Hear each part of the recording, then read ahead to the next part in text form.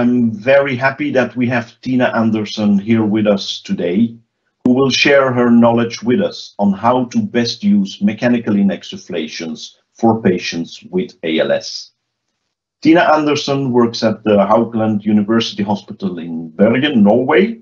She's a physiotherapist with a special interest in non-invasive respiratory support in neuromuscular diseases. She's part of the Bergen ILO research group, where she has pioneered research on the upper airway and its response to mechanical insufflation, both in healthy subjects as well as in individuals with ALS. I'm delighted that she will talk on this topic with us here today. So welcome, Tina, and the floor is yours. Thank you, Carl, for a nice introduction, and I want to thank Breas for invitation to have this speech about this topic. I will share my presentation. There we have it. Yes, we see it. Yes, thank you. So how to use MIE, mechanical insufflation in ALS, and this is one of my favorite topics. It's not favorite topics because it's easy, but it's because it's challenging, and we can definitely not say that it's contraindicated in ALS. We just need to know how to do it. And since this is a challenging group of patients to treat with MIE, I want first to show you some user experiences. Vivian, she's 42 years old. She's living with the diagnosis of ALS. She got it 5-6 years ago. It started as a spinal type of ALS. She has now big bulbar symptoms, and she is not able to speak anymore. So she has written her experiences with MIE to us. So she was introduced to MIE at the hospital when she was inpatient with pneumonia, and she found that as a horrible experience.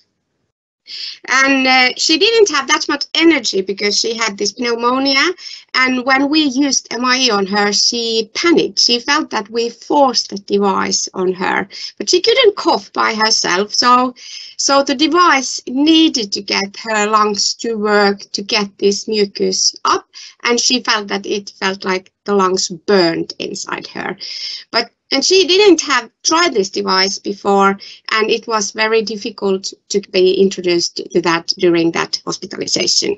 But even worse was that all the mucus that stuck in her throat, and she had never greater feeling of suffocation than then.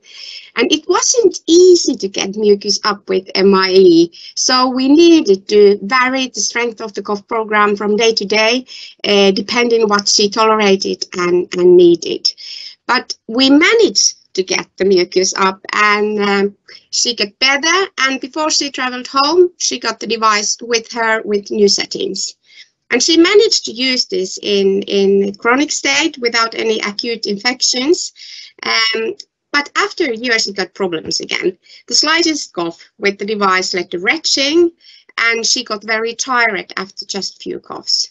And we decided to use laryngoscopy during MIE maneuvers with different settings, with different devices to find out what was best for her. And we saw that there was lots of closure, and something was more important than other settings. And we tailored her home treatment again, especially based on that examination. She didn't get any retching anymore, and she could have several coughs in a row, and she didn't become any more tired. And she was very relieved that she had a help to cough up her mucus again. So this group of patients is very challenging, and it's due to the fact that ALS is very heterogenic disease. It's very difficult to find two absolutely similar patients with same symptoms, same neurology, same disease progression, and same affection of respiration. So the diagnosis itself, it it needs both symptoms or affection of both upper and lower motor neurons before you can get the diagnosis of ALS. We often define that it's more predominantly upper motor neuron affection or more predominantly lower motor neuron affection. It can start as a spinal onset. That means that it starts from fingers and feet, or as a bulbar onset. And how rapidly it evolves, it's very individual. In some it goes very fast, and in some it takes a longer time. And respiration is always affected, and in which phase and how badly, it's also very individually variated. So that's why we need to treat these patients individually. And non-invasive ventilation has become the standard of care for respiratory support in patients with ALS. And cough engines are recommended for ALS patients with ineffective cough who report difficulty in clearing secretions. If patients cannot cough and we don't treat them, this is associated with marked excess mortality. This study was a retrospective study from Kamankar and his colleagues, who reported almost 500 patients who had used MIE together with NIV, or only with one device, or neither device. And they reported very much higher survival when both NIV and daily MIE was used. MIE is not the only device or only cough augmentation technique we can use in ALS. This study from Paris compared several cough augmentation techniques and concluded that if we take in consideration the increase of peak of flow and patient subjective evaluation of efficacy, we should have MIE as a first choice, both for bulbar and non-bulbar patients.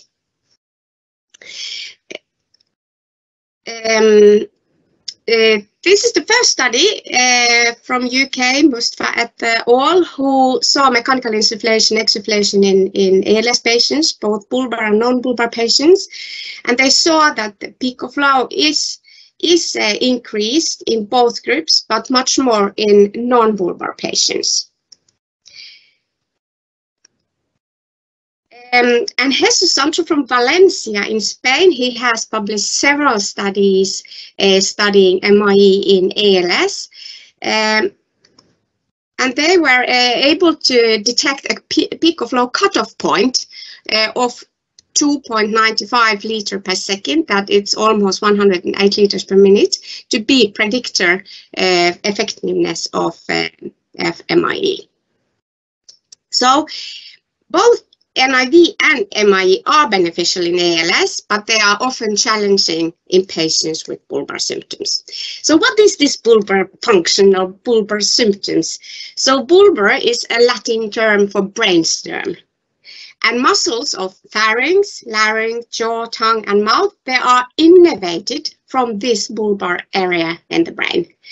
And function difficulties like speech difficulties, chewing, swallowing, and cough difficulties, we often use a term called bulbar dysfunction.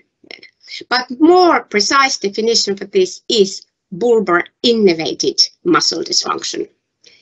And in bulbar ALS patients, their respiration will be affected more early than in patients with spinal ALS variant. And they will have loss of laryngeal control during meals. They will have coughing, aspirations when they are eating and drinking, a loss of voice and speech and cough function, and also gradual loss of respiration capacity. And what is the clinical effect of MIE in ALS? That is, there is a big variation. So this first patient here, he's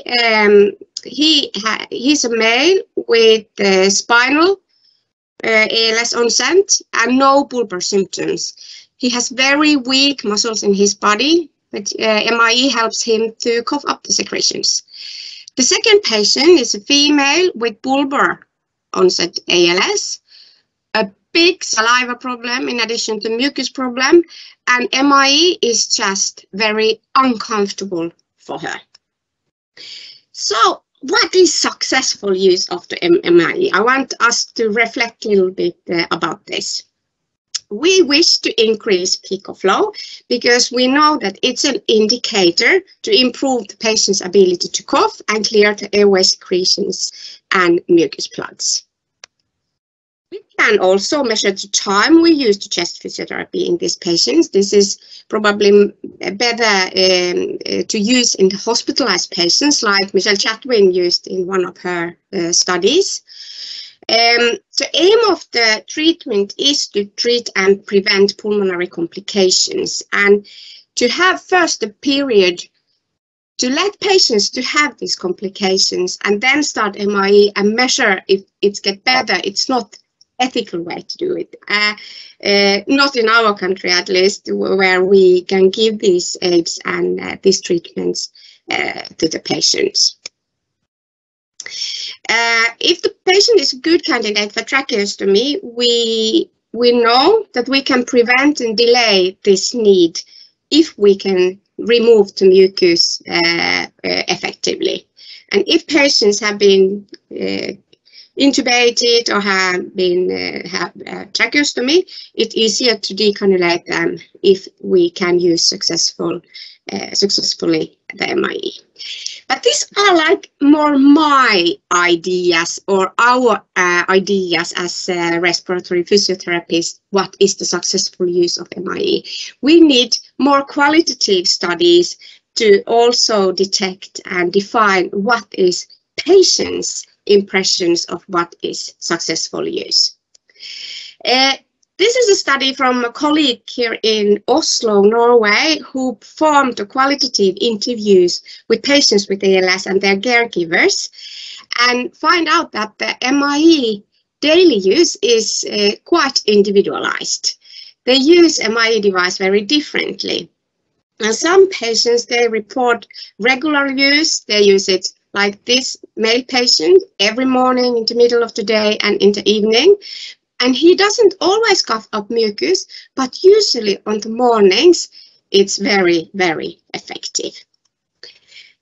Another patient says that it's difficult to establish routines. They know that they should use it daily, but like him, he has problems with gas in the stomach, and the pain is higher if they use MIE device when he suffers from that. So he knows it could be beneficial to use it 3 times a day, or when the assistant shifts are there, 2 assistants, but this is not how it's done. When I ask Vivian, who you already have met, how do you describe the effect of this MIE treatment for you? She said that gives her security to confidence to live her life like she wants.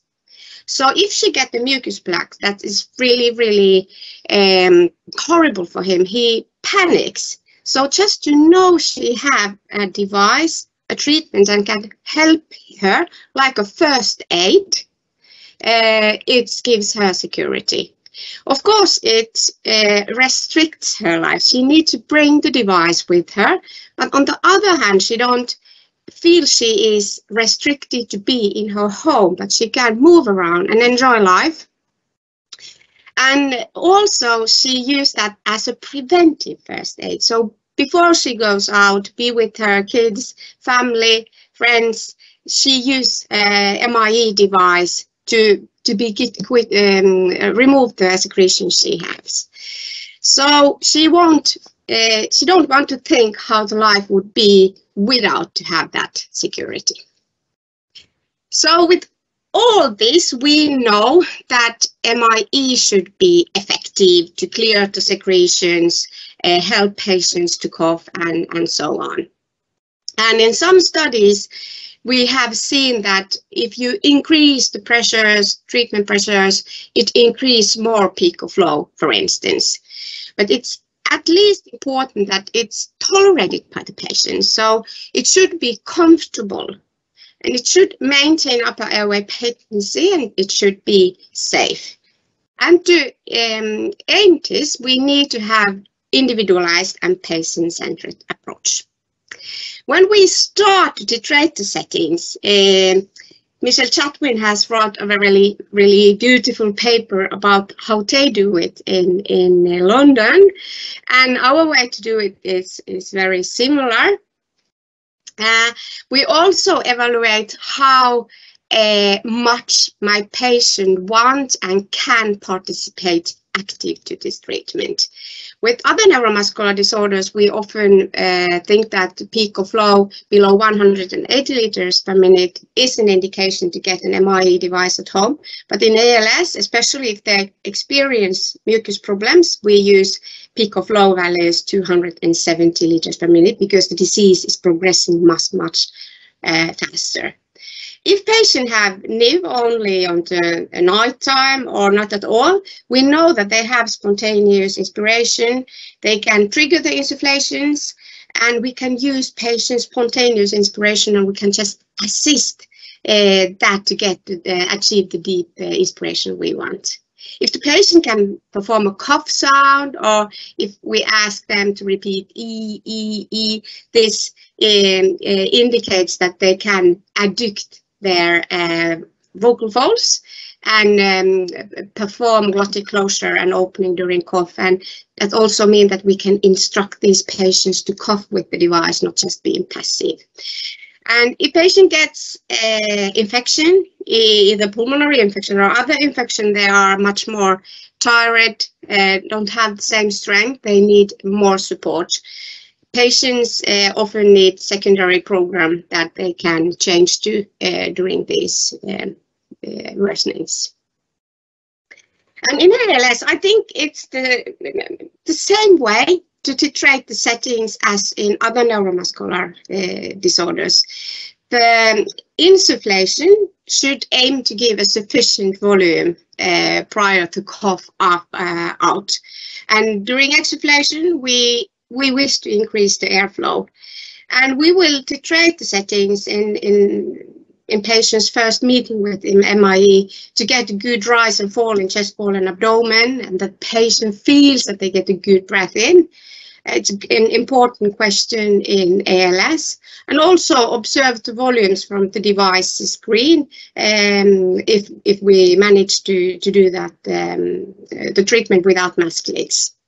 And if we hear that cough is better, if we feel the secretions are coming up and the patient feels that the cough is stronger, and we observe higher peak of flow volumes, it's a good indication to us that we are on the right way. We can also evaluate and assess and visualize the upper airways during MIE treatment. And the way we do it is with transnasal fiber optic laryngoscopy. That is a thin catheter with a very good video camera and light source end. We have modified the masks, made small holes to the mask, and we go first, scope goes through them, then we find the nose and slide the laryngoscope on there through the nose, and we stop just behind the tongue. We don't go lower than that. And for those who are not familiar how the upper airways looks with these techniques, I have made a small crash course in laryngeal anatomy. So this is a top view. This is the view we get with the laryngoscopy. And this, in the middle here, the darkest place is the trachea. And the white strings here, they are the true vocal folds. And a little bit higher up, we have aryepiglottic folds. That is when we close the glottis, like in the second picture, aryepiglottic folds helps true vocal folds to close the glottis if needed. Epiglottis, it's lying against the tongue base. If we are swallowing, it will cover the trachea. And these bumps here down there are base of the tongue, and the whole room around the larynx, above larynx, it's called hypopharynx. And when we describe the movements and the responses we see with laryngoscopy, we often say what happens, describes what happens at the level of true vocal folds, on the glottic level, and what happens at the supraglottic level, that is level of area-epiglottic folds. What happens with the base of the tongue, what happens with the epiglottis, and what happens in this hypopharyngeal room. And it's lots of closure in larynx, and it's because of the original use of larynx was to keep us alive through breakfast. It was to protect the lungs, to stop solids and liquids from entering the trachea and choking us to death when we were eating. That was the main function, and it still is it. And the secondary functions, it's to allow airflow during respiration, phonation, and cough. That is more like openings and closures at the laryngeal level. Sorry. We have published a few papers during the last years how to visualize the upper airways and also describe the findings from these examinations. And we started first to examine healthy subjects. And that was really important for our understanding what was different in ALS. First state what was normal, and then we could try to compare these examinations in ALS with those previous findings. So what is normal? That was real time. It's really, really fast. Now I have made it in slow motion. During insufflation, we have an opening in our larynx. When we ask participants to cough, they manage to coordinate the pressure drop. And often exsufflation phase, it's openings and closures, openings and closures as in normal cough. This is also normal. Retroflex movement of the epiglottis during positive pressures. It can be very fast, cover very fast and come back, or like here, stay for whole insufflation phase. And in healthy individuals, we found that with high pressures of +50, almost half of them had this. So this is normal as well. This is also healthy persons. The hypopharyngeal room is really constricted during the exsufflation.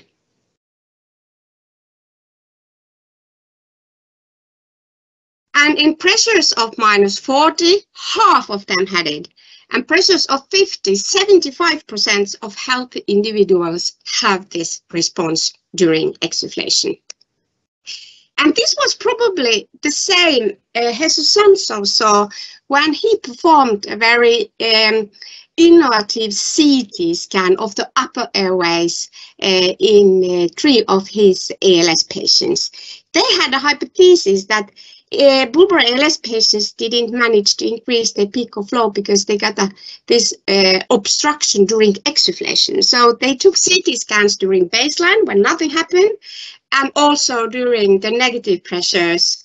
And they saw that bulbar ALS patients with very weak cough had much bigger reduction in airway diameter compared to the non-bulbar ALS patient with the weak cough.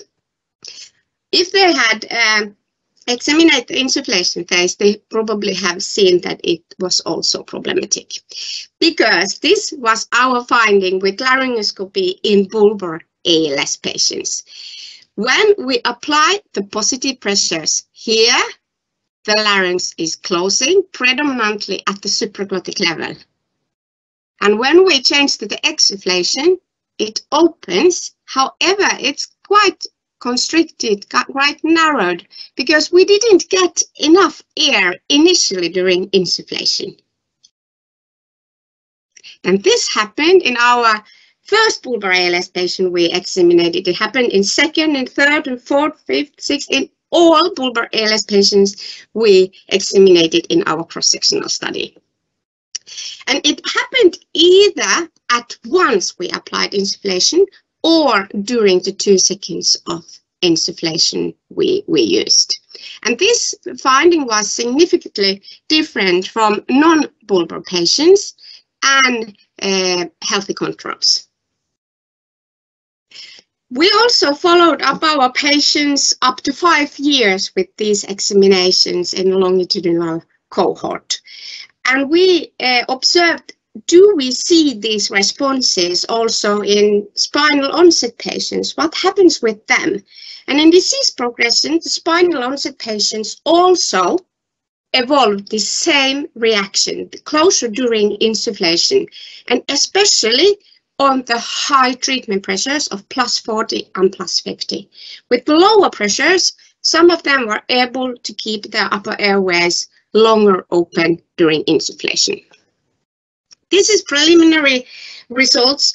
We also measured airflow and registered the waveforms of flow during these visualizations. And we saw that if it's open, the air flows into the airways, and during exsufflation, of course, during closures, there is reduction in flow, but the flow can varies quite long time during the exsufflation phase.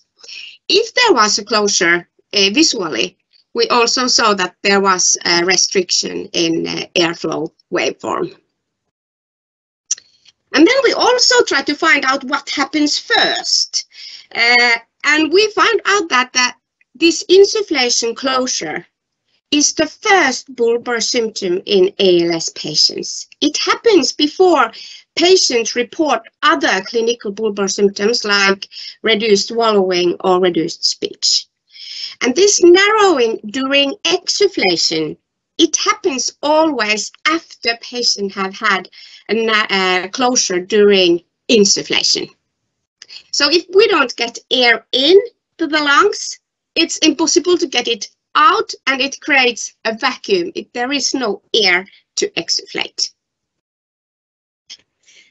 So the cough evolves, and also these laryngeal responses to MIE evolves in ALS. This is 2 videos from the same patient, but 15 months between them. In the first film, it was 15 months after he got ALS bulbar symptom. He didn't have any bulbar symptoms, and he managed still or used MIE device. 15 months later, he had evolved bulbar symptoms. He had lower motor neuron affection predominantly with progressive bulbar palsy, and his laryngeal responses was like initially patient with bulbar onset. A study group of speech therapists in Florida, led by amazing Emily Plowman there, has done also research to evaluate cough quality and try to link it to swallowing and speech. And this paper is from that group with first author of Lauren Tabor Gray, and where they registered just spontaneous coughing by healthy and ALS with spinal onset and bulbar onset. And they saw that in ALS, the inspiratory phase of spontaneous cough is prolonged and had a reduced peak flow rate. The exsufflation, expiratory phase, the expiratory rise time is increased, and they create lower peak flow rates. So ALS patients spontaneously cough differently than healthy, and also probably compared to other neuromuscular disorders. And based on these findings, we have suggested that we should use MIE differently in ALS patients. Especially the insufflation settings is something we should be aware of. So if patient is able to trigger, it might be beneficial to try if that can help, because of the only abducting muscle in the larynx, PCA muscle, and diaphragm, they have a so-called phasic relationship. That means that when we activate our diaphragm, the PCA muscle opens the larynx, and that creates better conditions for airflow to come into the lungs. It can also increase synchronization with between device and patient. So patient can decide by themselves when the insufflation starts. However, some of the patients triggers this too easily. So if we have a device, as Clearway, for instance, where we can change sensitivity of triggering, so we can increase that and see if the patient is able to trigger and synchronize better. If they trigger too easily, the next insufflation probably comes too quickly, and it can again create some trouble. What is very important point in these patients is to decrease the inspiratory flow, meaning insufflation flow is insufflation rise time. So it's the time that takes to achieve the insufflation pressure we have set. In high flow, that means quick rise time. The pressure is achieved very rapidly by the device. And in low flow, there is slow rise time, and device achieves the treatment pressure very, very late, maybe during the whole insufflation phase. And that is better for our upper airways and larynx that is ready to the closure, to protect the lungs. If pressures comes to rapidly, the closure happens. If we can use longer rise time and use longer time to achieve the treatment pressure, the larynx may tolerate that better. It can also be beneficial for the mucus movement if we decrease the insufflation flow, but we still achieve a high expiratory flow. This will result as a higher expiratory flow bias. So the flow out is higher than flow in, and this can more effective move secretions in, at least in a lung model, shown by Marcia Volpe from Brazil. Okay, so the next point is to decrease inspiratory pressures. This is same patient, same examination. The biggest difference here is the insufflation pressure. In the first picture, we used 40 positive pressure, and in second, plus 20. And when it was 40, it was impossible to get air into the lungs. But when it was 20, we managed to keep an opening and insufflate the lungs. This is from studies for Michelle Chatwin, who described how their patients are using MIE in home use. And they are using this approach in ALS, but also in other neuromuscular disorders, providing higher exsufflation pressures than insufflation pressures.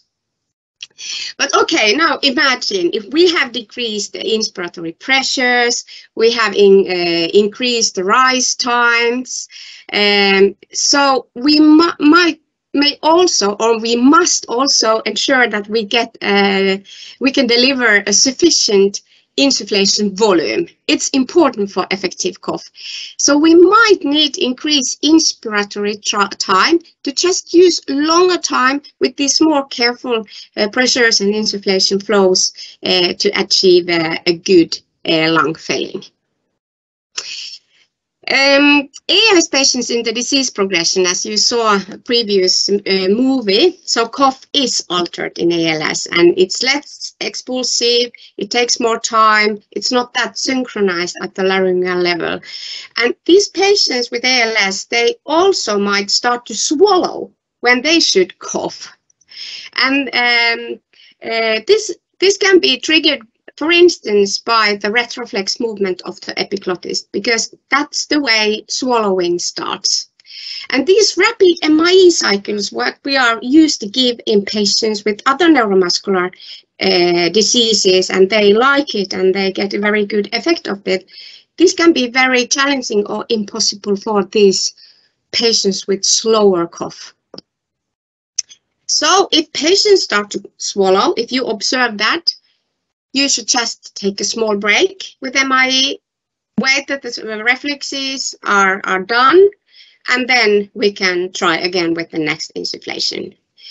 It can be beneficial to increase the time interval between exsufflation and next insufflation, and also think that one cough cycle successful is better than several cough cycles that are bad.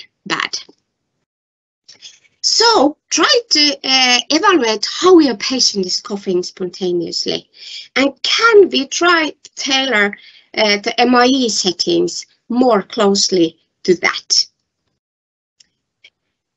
Exfoliation phase, we haven't talked about that yet, but these patients, it looks like that some of the patients have longer need for longer exfoliation, and some patients have need for very short exfoliation time.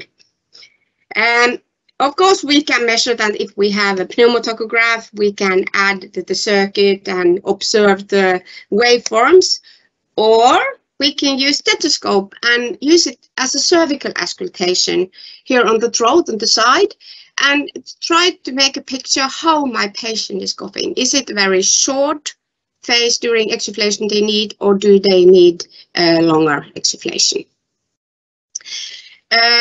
Group of Matthew Lacombe from Paris, they registered also exfoliation waveforms from several neuromuscular patients. And they also calculated something called effective cough volume. That is the volume above the flow 3 liters per second that patient is exfoliating. And they saw that this effective cough volume is related to the upper airway closure during exfoliation. Be aware of the patient's neck and jaw position. We don't want to make the pharyngeal place, pharyngeal room that is behind the tongue, a little bit higher up than the larynx. We don't want to obstruct that. And if we push the jaw inwards by pushing the mask very tightly on the jaw, we can obstruct patients' upper airways and make it impossible to use MIE with success. If you keep your teeth apart, you will have an open glottis, open through vocal folds. So if patients have a problem at the vocal fold level, it can help to have a small mouthpiece between their teeth under the mask. It can help them to keep the glottic level open. This is a patient with upper motor neuron ALS, predominantly very spastic. He had spasticity in his whole body, and he and his caregivers noticed that when they try to reduce the general spasticity in the body just before they use MIE, the efficacy of the MIE is much better. So here the treatment is individualized for their practical experiences with him. So our clinical experiences of these points is that if we use lower insufflation flow, longer rise time, the conditions in the larynx is more stable. If we reduce the insufflation pressure compared to exsufflation pressure, at least some cough cycles, if not all, have better opening in the laryngeal level. If we use longer break between exsufflation and next exsufflation, or one cough cycle at a time, the patients often get synchronized their cough better with MIE, and especially in the case of retroflex epiglottic movement. If patients are able to trigger the insufflations, we can use the phasic relationship between the diaphragm and abduction in the larynx, unless if they trigger that too easily. Then it makes just trouble. And have you noticed the athletes, when they come to the goal and they are often exhausted, they are leaning their body in forward position and breathing heavily? It's because this position abducts the larynx. So in some patients, it's more beneficial that they are sitting near the table and leaning to their elbows and leaning forward when they use the MIE treatment. Oscillations, we haven't talked about those either yet, but when we have observed the larynx, there is lots of laryngeal movement, both opening and closing. And if the alternative without oscillation is totally closure, and openings and closures with oscillations, we choose to use them. Jesus Sancho examined the oscillations if they increase the peak of flow more, and they couldn't see that. So it's not in that case to increase the peak of flow, but it's to keep provide some opening in larynx. And this examination of transnasal fiber optic laryngoscopy during MIE, it can guide us, it can help us to make some choices, see what is not possible for this patient and what is more beneficial. And it's not necessarily need to be in laboratorium examination. There is also portable scopes with portable screens that we can take bedside, and we can visualize the larynx during these maneuvers and make adjustments in the settings. This also helps us to detect if there is some saliva retention. This is a case study from Jodie Allen from UK, who, this is not ALS patient, but it's some similar problems. They started MIE to treat patients' pneumonias, but it didn't help.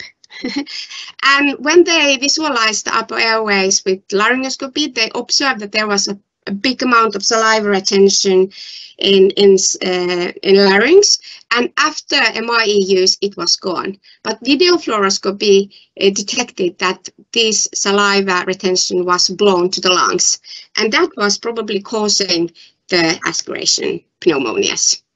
And this is something we see often in some patients. They have lots of saliva retention, and when we use these therapeutic pressures, we may blow them down. Few ALS patients may have more beneficial to use air stacking or breath stacking instead of MIE. That means that we use ambu bags, and in this case we have put a one-way valve to the circuit, so we just pump the patients up, and then we combine that with manually assisted cough and can help some of the patients cough more effectively. This study described differences in survival in patients who used MIE or breath stacking. And in this study, the patients who had severely impaired bulbar function, they managed to survive longer with breath stacking compared to MIE. But the authors said we cannot make any conclusions on 6 patients with severely impaired bulbar function who survived better with breath stacking. This recent study described from the UK 1-year cohort with ALS who got MIE, who got breath stacking, and it looks like that the patients who got breath stacking, they were stronger, they had higher peak of flows, and they wasn't that developed in their disease progression yet. So these respiratory technical equipments like MIE, they are a little bit magical, but they are not just magical. They are tools for us to use, and we can use everything both incorrectly and suboptimal. It is how we use the equipment and how we instruct and teach the patient and their caregivers to use the equipment that is treatment. So in ALS, one size does not fit all. These patients need tailored, individualized and fine-tuned treatment. Michel Toussaint, a good colleague from Brussels, already 10 years ago, he wrote that time has come to fine-tune the insufflation-exsufflation indications and settings depending on the patient characteristics, rather than further demonstrate the insufflation-exsufflation effectiveness. So if we don't use these devices on optimal right way, it of course will affect the effect studies. So we first need to find out how to do it on the best way, and then we can perform more effectiveness studies. very well-known ALS pulmonologist Noah Lehting from United States. He quoted US Marines who are looking for a few good men to keep them flying. In the same manner, he is recruiting a few good pulmonologists to treat patients with ALS. Inspired by that, we are looking for skilled and creative physiotherapists to tailor and individualize the cough augmentation for individuals with ALS. I can promise the work is not easy, and sometimes we need to make some difficult things to come to the goal, and we must not think that we cannot help these patients. We just need to try. Jean-Martin Charcot, in 1889, he wrote, "Let us keep looking in spite of everything. Let us keep searching. It's indeed the best method for finding, and perhaps thanks to our efforts, the verdict we give such a patient tomorrow will not be the same we must give this man today." He was the one to describe the association between symptoms and neurological underlying problems in ALS, and his words still lives today. We need to keep looking and searching. Maybe we can help patients differently tomorrow than today. I want to thank all my patients during 2 decades. I have learned everything from you and your caregivers, and I want to thank you for the attention. I have also promised to tell you that next Breas Education will be in 1 month, Thursday, 28th of April, with Dr. Debbie Field, a specialist nurse in complex ventilation, tracheostomy and weaning at Royal Brompton Hospital in London. Thank you. Thank you very much, Tina. Amazing presentation as always. We have a couple of questions here on the chat, and I invite everybody who is here on the webinar to keep on posting. Let's just take them top to bottom. There is a question: which do you have more consideration for when titrating MIE settings for a patient? To choose out of the inspiratory flow, the time or the pressure? Oh, I must choose. Oh. I would say like Winnie the Pooh. I take them all. It's well, we often start, at least now we start with insufflation flow. We start very low with the longest rise time. And then we titrate the pressure settings upwards and see how long we can come. And depending how big volumes we get, how the chest is moving for the patient, if there is thoracic elasticity left, we try to find out a time they are able to coordinate and cough with. Great, great. More and more here coming in all the time. In your opinion, should patients with severe bulbar dysfunction perform the expiratory phase with an abdominal thrust recommended, or just apply the expiratory pressure? Okay, so if we should use also manually assisted cough? Yes, yeah, we do that, but of course it's not always possible in the patient's home. If they have nutrition through the PEG, it can be difficult to do that. If patient have pain, so we individualize. If they like it and it's possible to do, we do that. And I of course do that if I'm treating a hospitalized patient. I will always do that in combination.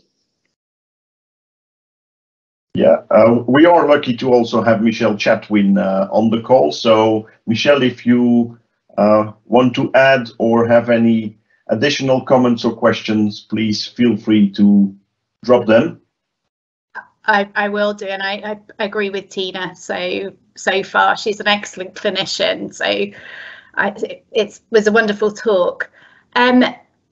before I ask some of my questions, because we've got quite a few coming in, Vivian asked, please clarify thoughts on progressive weakness in bulbar patients and adjustment of pressure.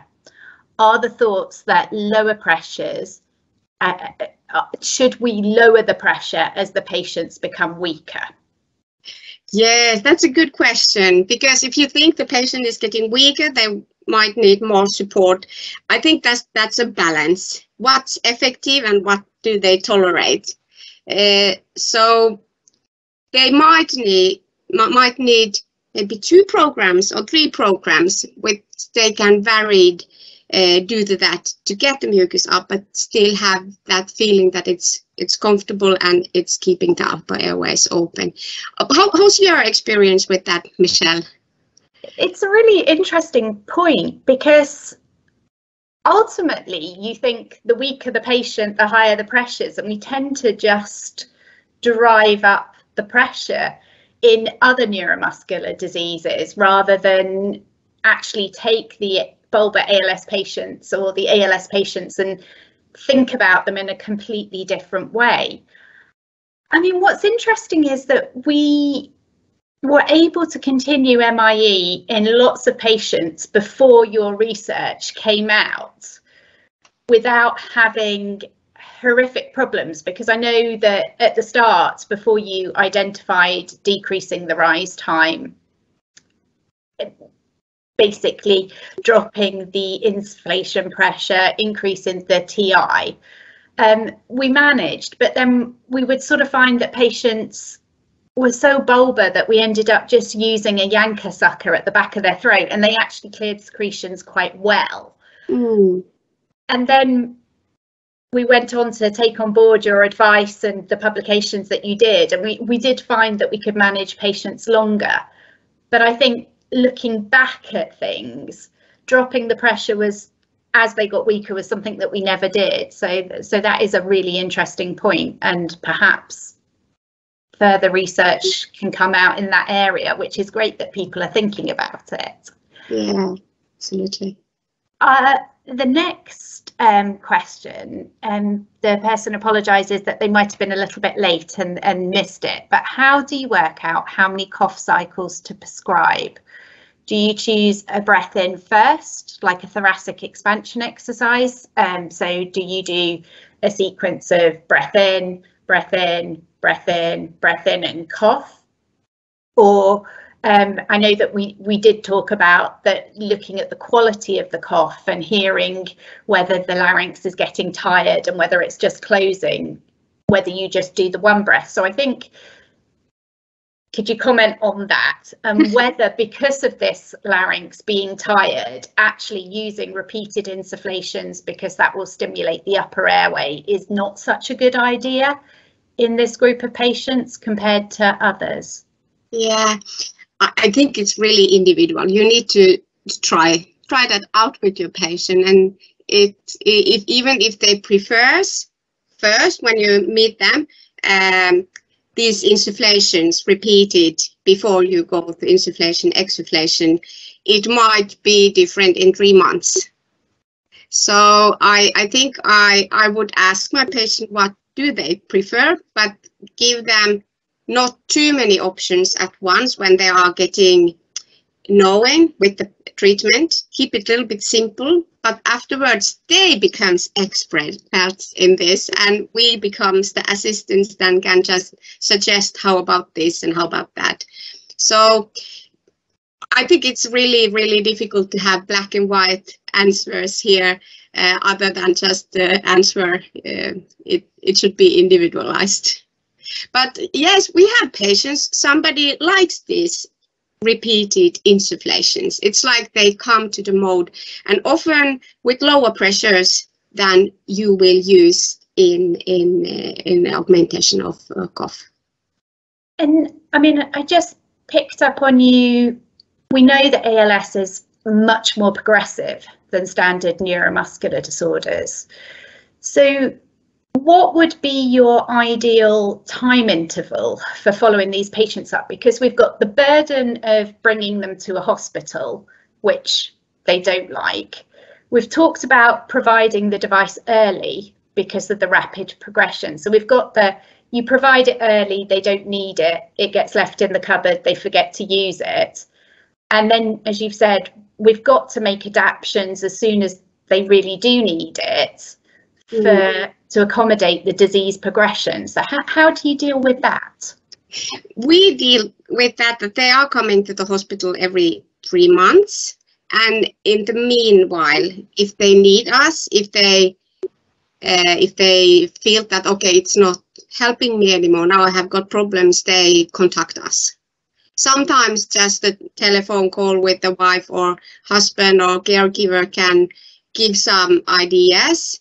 They can try when they come next time. But we also perform home visits during the consultations if needed. And when it becomes too hard to come to the hospital, we often follow the patients at home. So it's not that strict, it's every 3 months. And picking back up on that point, another question from the audience is that what do you do when, and I've had this as well, when patients have too many secretions and then they start to feel that MIE is sort of counterproductive and so they stop using it because they almost like suffocate with all the loose secretions. So how would you deal with that? Yeah, it is very tricky. A good question again. One thing we haven't been speaking today, it's about the saliva and secretion problem. So it can be that the saliva production increase, and patients and often physicians as well, they just think everything is secretions. So if the saliva is more, production is more increased, the patient are drooling, it will also drools backwards. So have a tight discussion with also the physicians and nurses. What do they think? Can it be saliva production that has increased? Maybe they need Botox injections or some medications that can dry the saliva production. But it's hard, definitely. I don't have any complete answer to that. And if somebody has, I'm really interested to hear that as well. I mean, how much do you use Botox? Because that's something that we've found has been quite difficult for access for some of the bulbar ALS patients. It's very much used in other neuromuscular disorders. But what you tend to find is people try hyoscine patches to dry up the secretions, or glycopyrrolate orally, and then sublingual atropine drops. And there sort of seems to be a let's try and see what we get. How do you notice that? Yeah, well, we in our hospital we have a multi-professional ALS clinic.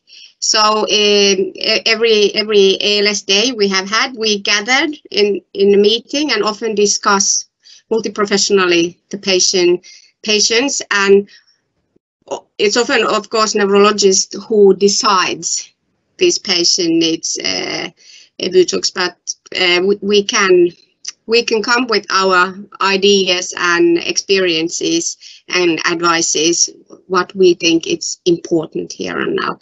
I don't have any numbers how many patients got that and how often, but it's like patient-tailored approach there as well.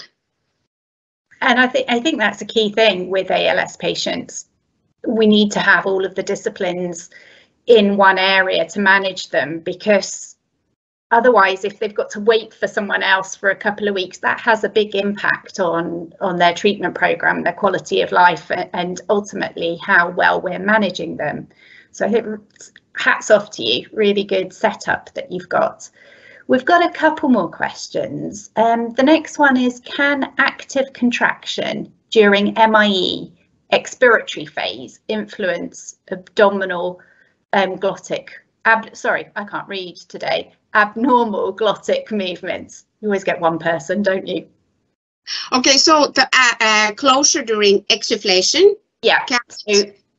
So if you ask them to have an active contraction, does that influence the abnormal glottic movement? So should we be telling our patients to cough with the device, or should we just let the device passively insulate? Sorry. Thank you, Michelle. Yeah, it's a good question as well, and I think there is traditional differences between countries and clinics and also clinicians. We physiotherapists, we often want our patients active participate to treatment, and many of them, they lose so many functions with the disease that what they can keep, what they can do active, it's important for their quality of life and mental health. And I often, if I see they manage to do the clotted closure, I say, please cough actively with the treatment. If they don't manage that, it just gets troubles. We say, okay, don't care, just be passive, you just receive the air and let it out. And it will change during the disease progression. And if patient never get any pooper symptoms or very little, they manage to cough with MIE during the whole disease progression.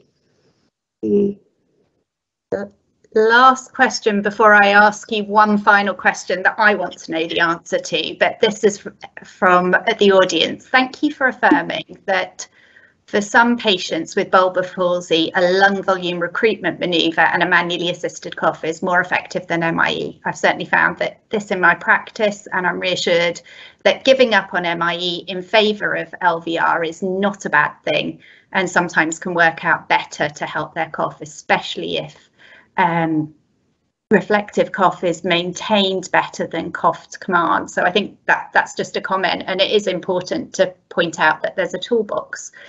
There was a I noticed a couple of weeks ago we were talking about on Twitter the use of MIE based on a recent publication potentially to prevent aspiration to clear food and using it afterwards. And whilst this is not something I outwardly go and tell patients to do, I have had patients feed back to me that they've adopted this and that they've been absolutely fine. How have you had any experience also in this area? I saw that and it was interesting. I agree totally. They included 6 patients where one of them was ALS patient, and I couldn't see how the ALS patient also doing that, or was that other neuromuscular patients. But we have neuromuscular patients who feel that if they get food aspirated, they have one cough program to get it out. So it's used by someone, several patients, but not like routine. We don't recommend it that routinely, but if they say it's a big problem, we can say, okay, you can try it how it is, because it can be worse as well. Yes. Yeah. So interesting, definitely. That should have more focus. Okay, thank you, Tina. Thank you, Michelle. I think we have answered all the questions. I want to thank you very much, Tina, for another interesting and amazing presentation on how to use MIE in the best possible way for the patients with ALS.